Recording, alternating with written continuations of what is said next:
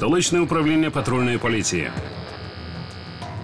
Я Євген Каноненко, командир 4-ї роти патрульної поліції міста Києва. Євгенові 32, за освітою економіст. До патрульної поліції прийшов із банківської сфери. Євген вже був героєм нашого проєкту. Хочу представити вам свого напарника. Це самий відповідальний боєць Київського управління. Привіт. Я Ігор Квасович, інспектор патрульної поліції Дніпровського району міста Києва. Ігорові 32, за освітою психолог. До патрульної поліції викладав у школі.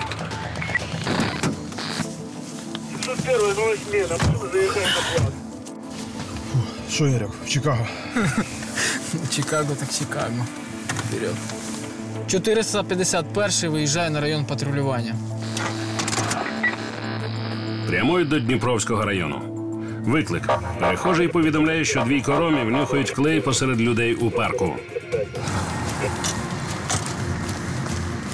На місці остався. Що ховаєш там ззаді? Руки показав. Руки показав. Все, що ти йдеш? Руки забери від нього. Руки забери. Назад іди. Руки за голову, за голову, за голову. За голову. Вот это за голову руки. Вот это что есть при себе запрещенное? Что при себе запрещенное есть? Оружие, наркотики, ножи. Токсикомани-брати. Молодшому ледь 14. Не розуміє, якої шкоди завдає власному здоров'ю. Проводять поверхневий огляд. А в заднем кармане что это? Это клей. Отпало что-то, да? Отойди, сделай 2 шага назад. Как зовут? Отойди, отойди. Отойди. Доставай. Не-не-не, отойди, стой. Мы ничего не заберем. Доставай Все, клей, стой говорю. спокойно. Что, не отпустил еще или что? Я не знаю, что... Почему вы это все делаете? А? Почему это все делаете?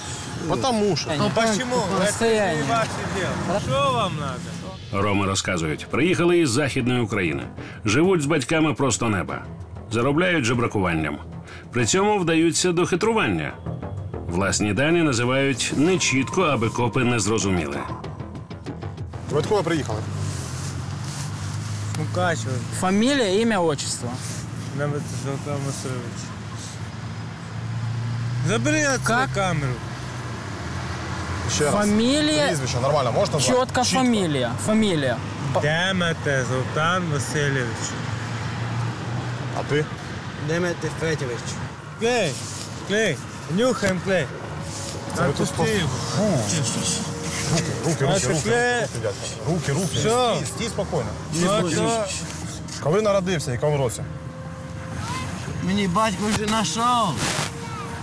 Мені батько вже знайшов. Короче, вызываем Уже его токсикологию. батя нашел. Уже мені знайшов. Так это Что нашел? Невесту тебе нашел? Да, мені знайшов. прямо здесь, на набережной. Топти. Цей топти. Давай сюда руку.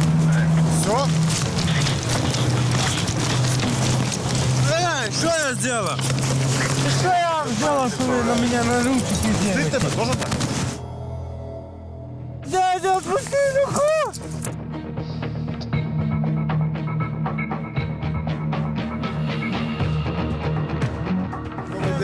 Шерсть. Во. Ох ты ж, дядя, посмотри. Я тебе. Сейчас Сними разберемся. наручники, потому что это я ненавижу. Ну, ты же не можешь нормально стоять, правильно? Так я буду Вот стоять, поэтому но ты сними. уже поздно. Надо было себя нормально вести с этой. Пацаны, вы меня сломали, я вам. Братів везуть до поліції. Брат у тебе неповнолітній. Получається, що батьків треба притягнути до відповідальності за... Що? Правильно, за неналежне виховання брата. Ти так говорив, що і француз би не поняв. Кто я? Да, а що я? Як тебе зовут? Федорович. Ну як це поняти, як записати? А вже чувство юмора пропало, правда? Що, відпускає вже клей трохи чи ні ще? В райуправлінні з'ясують особи токсикоманів, знайдуть та складуть протокол на їхніх батьків за неналежне виховання. Передадуть інформацію до служби у справах неповнолітніх. Відповідатиме і старший. Складуть протокол за появу в громадському місті у стані наркотичного сп'яніння. Федя, ти ж не думаєш Виходь. бігати, ні? Давай, акуратно. Акуратно. Басанти.